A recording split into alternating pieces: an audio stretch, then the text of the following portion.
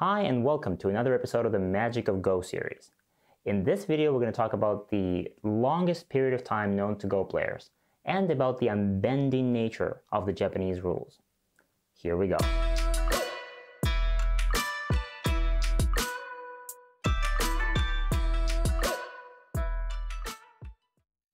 If just like me you've been playing Go by the Japanese rules, then you've probably heard people saying something like, oh, the Japanese rules are not perfect, they leave a lot of the areas ambiguously undefined, and this is not right, and this is not quite right. And yes, that seems to be true. Just to give you an idea of the traditionalist nature of Japan, the latest rendition, to the best of my knowledge, of the Japanese rules was made in 1989, which means that today we're playing by the rules that are almost as old as me. But hey, what's that in a game that's a few thousand years old, right? But before we get to any of the rules disputes and game examples, I want to show you a position that is tightly connected with one of them. This is quite a standard corner pattern. This white group is not alive yet. If it's black's turn, black can attach, then extend here. This is now the key point for both, so white takes it, Atari, and now it's very important for white to maximize his eye space. After this, black can even capture the stone. White will connect, and the position is left like this for a very long time, maybe till the end of the game, because it's not clear how to finish this. Let's see how it works. At some point later in the game, black will fill these liberties, and now this seems to be Ko, but how to win this? Let's say if white wants to live unconditionally, then white has to start the Ko. White cannot approach, white takes here, and then with the next move, white can't connect like this because this is a dead group. So white has to approach, and now black gets a chance to take the Ko first and attack white.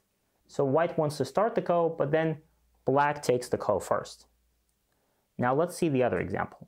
Let's say black wants to kill white. How can he do that? Black cannot connect like this. This is going to be Seki. So if black wants to attack, this is the only move, or the other one. And now white will take this Ko first. So if black wants to attack, white has the advantage. So in this position, whoever wants to attack first finds himself at a disadvantage, just like in Seki. And so this position is very often left unplayed till the end of the game because nobody wants to start, nobody wants to play first. And then at the end of the game, very often what happens is that black will take this stone and then connect here, and this will become Seki. This position is known as a 10,000-year Ko. Why 10,000 years, you ask me? Well, simply because, first of all, 10,000 is a very common measuring unit in both China and Japan. So when we count things only in thousands, they count them in tens of thousands, and even have a special character for that. And metaphorically, this character also means a very large quantity of something. So apparently, this is how long it would take for this position to be resolved. And now with this in mind, let's see a position from a very old Japanese game.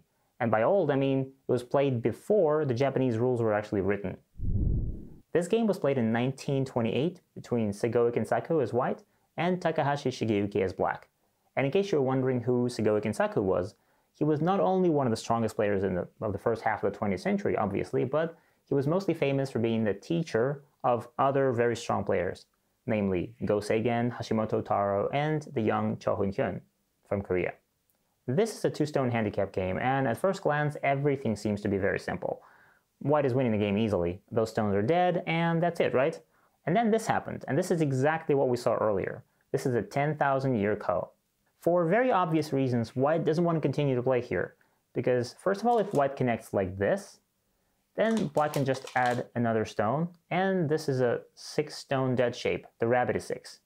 So white dies.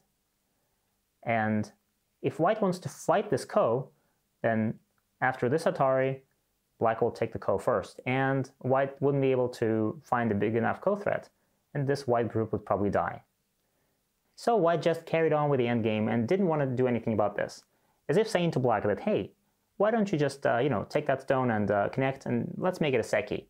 But black doesn't really want to capture that stone and make a seki. You know why? Because black is going to lose the game if he does that, that's why.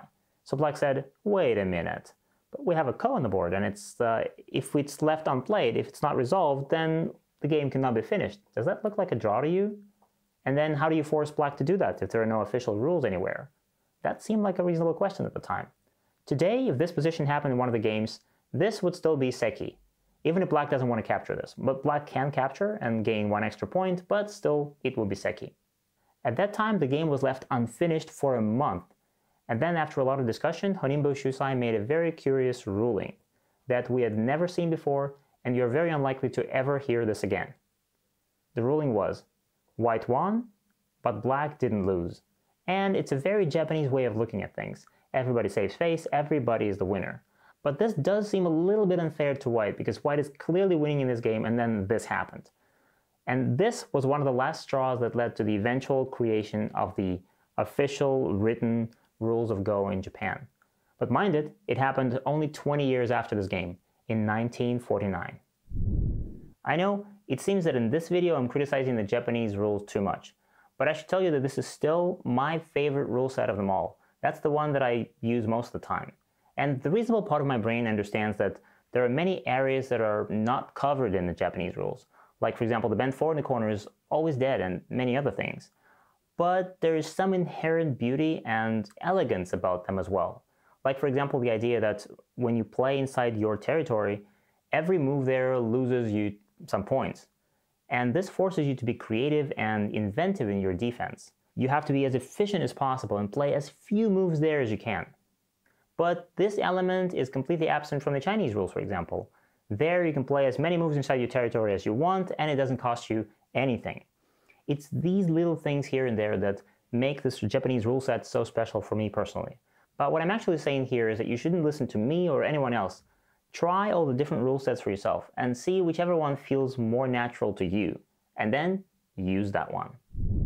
It's time for problems, and as always, let's see the solution to the previous one first. White makes a very tricky invasion here.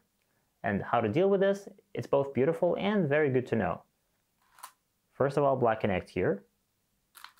White tries this move, and hane. Here, white throws in, trying to eliminate this eye. But now black can throw in like this. White has to take atari. Again, white doesn't have a choice here. White has to capture. But now black can capture back. White captures back. And black finally connects. And then here we have a double ko.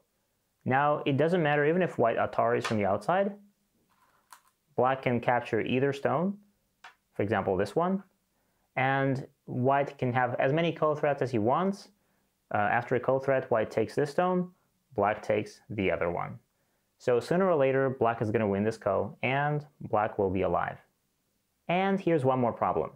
And just as promised, it's actually very similar to the position from the beginning of this video, except it's a little different.